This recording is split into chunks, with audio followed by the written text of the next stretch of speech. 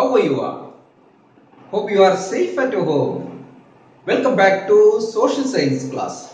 Children, we have completed the first chapter from history.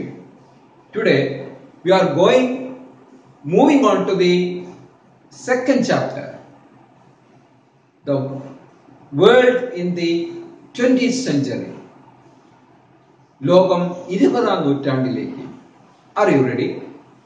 If you are ready, let's begin. The map of the continent of Africa is given. What is the specialty of the boundaries of African countries? Yes, you will see that most of the boundaries are straight. Why do the African countries share straight boundary lines? The Europeans who reached Africa in search of natural resources partitioned the continent at the beginning of the 20th century. On the basis of some agreements among the European countries, they divide the African nations among themselves by just drawing straight line on the map. See children, we have already learned about the industrial revolution in previous class. Then, industrial revolution began in 18th century, gradually spread from England to other countries of Europe. Industrial revolution ആദ്യം തുടങ്ങിയത് ഇംഗ്ലണ്ടിലായിരുന്നു, പിന്നീട് അത് യൂറോപ്പിന്റെ മറ്റു രാജ്യങ്ങളിലേക്ക് അത് വ്യാപിച്ചു. See, capitalists invested in factories and production was increased, thus increased their profit. അപ്പോൾ ക്യാപിറ്റലിസ്റ്റ് മുതലാളിമാർ എന്ത് ചെയ്തു? അവരുടെ ലാഭങ്ങൾ നിക്ഷേപങ്ങൾ മുഴുവൻ ഇൻഡസ്ട്രിയിലേക്ക് അവർ നിക്ഷേപിച്ചതോടുകൂടി അവർക്ക് കൂടുതൽ ഇൻട്രസ്റ്റ്, അതുപോലെ തന്നെ അവരുടെ മണി വർദ്ധിക്കുകയും thus increase their profit, അവരുടെ ലാഭം കൂടുകയും ചെയ്തു. Clear? Then the economic system in which production and distribution are controlled by the capitalists with the aim of to increase profit is known as capitalism. Capitalism എന്ന് പറഞ്ഞാൽ മുതലാളിത്ത രാജ്യത്തിൽ അല്ലെങ്കിൽ ഈ ഉൽപാദനവും വിതരണവും നടത്തിയിരുന്നത് മുതലാളിമാരായിരുന്നു. എന്തുദ്ദേശിച്ചിട്ട്? പ്രോഫിറ്റ് മാത്രം ഉദ്ദേശിച്ചുകൊണ്ട് മുതലാളിമാരായിരുന്നു അതിന്റെ ഉൽപാദനവും അതുപോലെ അതിന്റെ വിതരണവും നിയന്ത്രിച്ചിരുന്നത്. With the aim of increased profit is known as, ഈ പ്രോഫിറ്റ് മാത്രം ലക്ഷ്യമാക്കിയിട്ടുള്ള ഈ പ്രവർത്തനത്തിന് പറയുന്ന പേരാണ് capitalism. See, the advent of the large scale industries enhanced capital investment. അങ്ങനെ capital investment ഈ ഒരു അർത്ഥത്തിൽ കൂടി. Clear? Children, many nations produce more than they needed and more than they could accommodate in their domestic markets. This overproduction forced them to search for market. ഓരോ നേഷൻസിലും തങ്ങൾക്ക് ആവശ്യമുള്ളതിനേക്കാൾ കൂടുതൽ വിഭവങ്ങൾ ഉൽപ്പാദിപ്പിക്കാൻ തുടങ്ങി. അപ്പോൾ ഈ ഉൽപാദനങ്ങൾ വിൽക്കുവാനായിട്ട് അവർക്ക് അവരുടെ സ്ഥലങ്ങൾ മതിയായിരുന്നില്ല. അതുകൊണ്ട് അവർക്ക് പുതിയ ഇടങ്ങൾ കണ്ടെത്തേണ്ടി വന്നിരുന്നു. So the search for markets by the industrialized countries in Europe led to the competition among them. അങ്ങനെ യൂറോപ്യൻ രാജ്യങ്ങൾ തമ്മിൽ പരസ്പരം സാധനങ്ങൾ വിൽക്കുവാനായി കിടമത്സരങ്ങൾ തുടങ്ങി.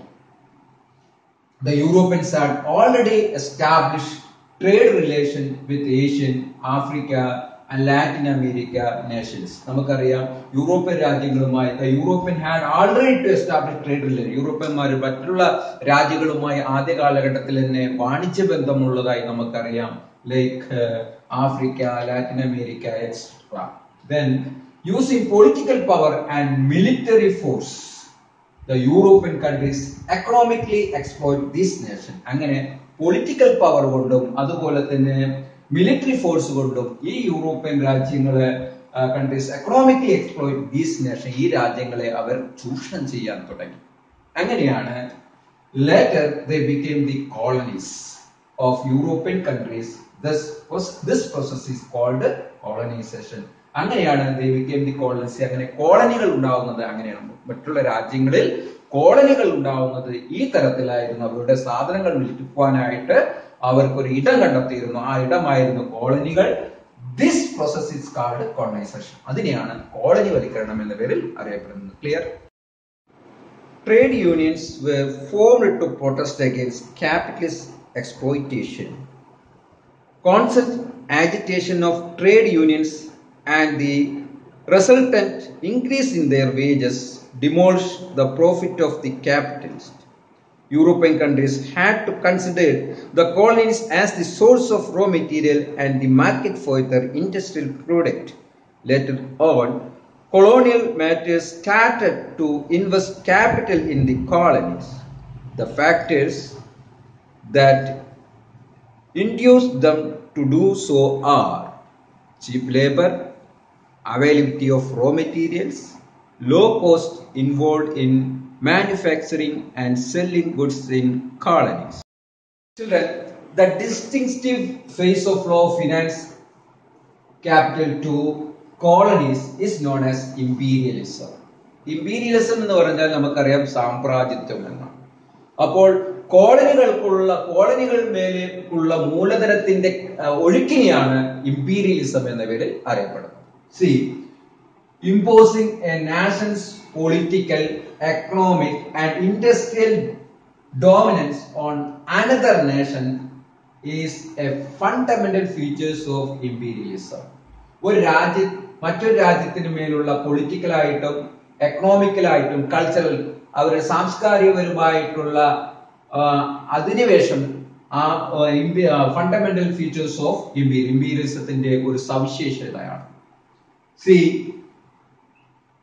colonies imposed their dominance using legal system, administrative measure, military force, etc.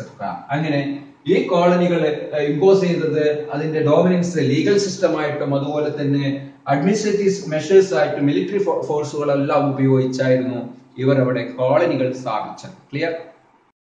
Children, how did imperialism affect the colony?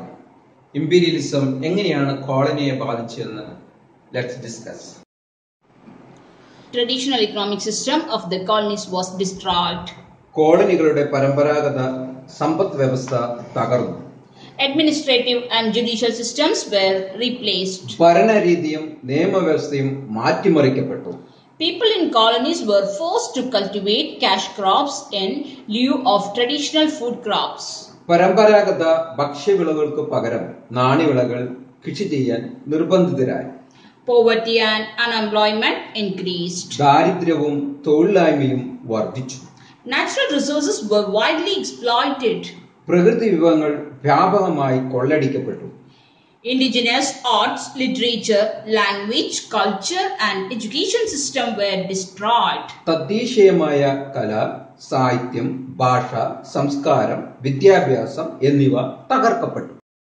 So children, competition and conflict among imperial nations for colonies and markets led to the outbreak of war. അങ്ങനെ കോളനികൾക്കും അതുപോലെ തന്നെ കമ്പോളങ്ങൾക്കും വേണ്ടിയുള്ള പരസ്പര മത്സരങ്ങൾ ഈ സാമ്രാജ്യ ശക്തികളെ സംഘർഷങ്ങൾക്കും പിന്നീട് അത് യുദ്ധങ്ങളിലേക്കും നയിച്ചു. So children, what we have learned today, we learned capitalism, colonization and imperialism. Hope you all have understood the topic well. I will meet you soon with a new topic. Bye bye. Stay positive.